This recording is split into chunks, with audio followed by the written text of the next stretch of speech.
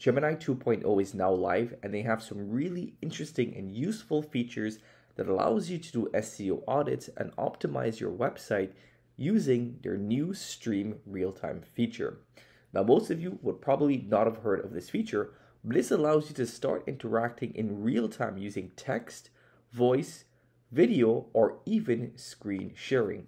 So that means I can actually share my screen to Gemini. AI will be able to then read my screen and give me recommendations on things that I ask. So for example, let's go ahead and start. We're going to allow, and then we're going to share our screen. And then I'm going to go over to my website. I see. And what are you going to do next? So what I'm going to do is I would like you to read my website and give me an SEO audit on things that I can do to improve my SEO for this website. Okay, I will take a look at your website and provide you with an SEO audit. I see that your website is for a mortgage brokerage company.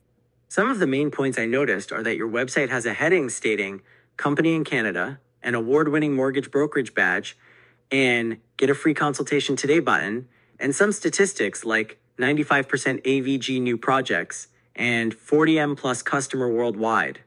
You also have buttons like Call or Text Now and sections for services such as private mortgage, second mortgage, and B-lender mortgage with corresponding Apply Now buttons. That is correct. Now, again, what can I do to increase the SEO for this specific page and allow me to capture more traffic from this page? I understand. So you're looking for ways to increase the SEO for this specific page and capture more traffic. I can help with that. First, I would suggest optimizing your website's headings and subheadings by incorporating keywords relevant to your business and services. Okay, and what keywords would that be?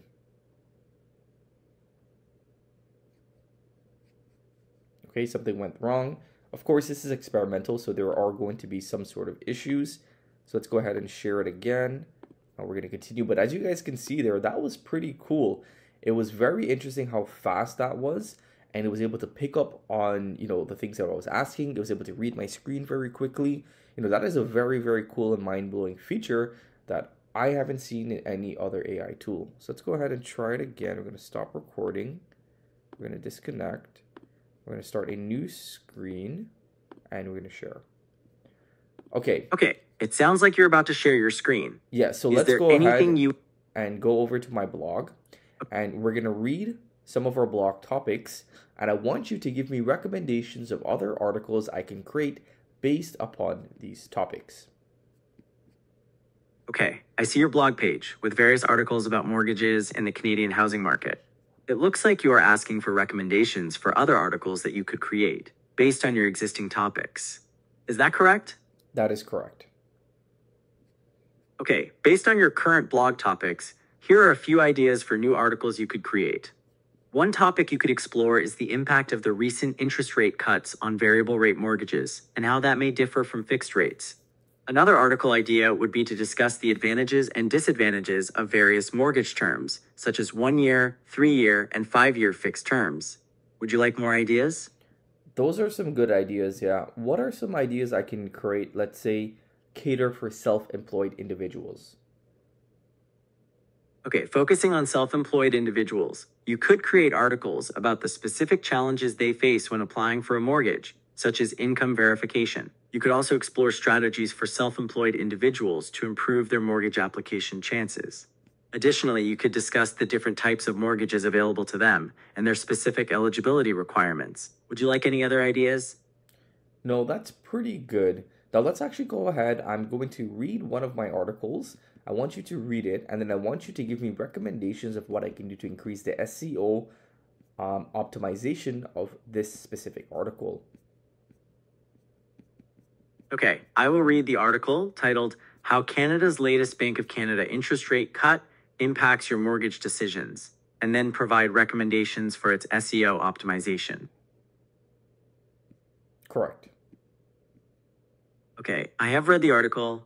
Here are some recommendations for SEO optimization. First, consider incorporating more long-tail keywords related to the specific impacts of interest rate cuts on mortgages in Canada. Also, Make sure the article has a strong meta description, which is a short summary of the article. Another way to improve SEO is by adding relevant internal links to other related articles on your blog and adding alt text for the images you include. Okay, that's good.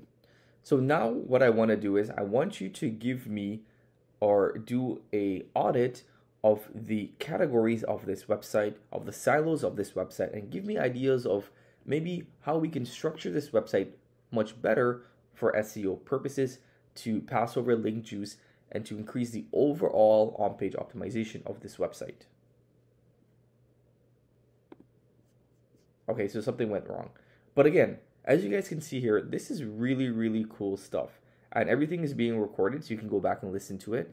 But it's really impressive to me how fast the AI is at reacting, how fast it is at actually reading the content and seeing what's there and then giving me a response. So I'm very, very impressed by this. We haven't heard much about this model, but I'm sure that we will continue to see this being rolled out more and more. And it's going to be very interesting to think about the use cases that SaaS companies will create for something like this. I could see this being a very good support tool. Let's say, for example, with GoDaddy and I'm trying to update my DNS. A tool like this can be really helpful to walk me through that process because it can read my screen and can walk me through that process of, let's say, going to X, Y, and Z, getting things done. That will free up some support. That will be a lot less cost effective than using someone else, and it'll also be a better customer experience for the user because they can get information much quicker. That's one use case that comes to my mind, but I'm sure there's a lot of other really, really cool use cases that people will implement for this specific tool. So if you haven't used it before, you have to head over to aistudio.google.com and then head over to Stream Realtime, and that's where you can actually go ahead and use these models. There's also some other models that just came out: Video Analyzer, Map Explorer, Spatial Understanding, and then you can actually go ahead and use Gemini 2.0. That is a new update, which allows you to write better content. So we see here that AI LLMs are getting really, really good, and now we have options between, I would say the best three are OpenAI, Claude, and Gemini AI is definitely on the come up, and they're backed by Google, one of the biggest, largest, most well-funded company in the world. So you can imagine that they'll be creating some really, really good LLMs and AI tools. So I hope that you guys enjoyed this video, and if you did, let it be known by giving us a big thumbs up, and I will see you in the next video. Take care.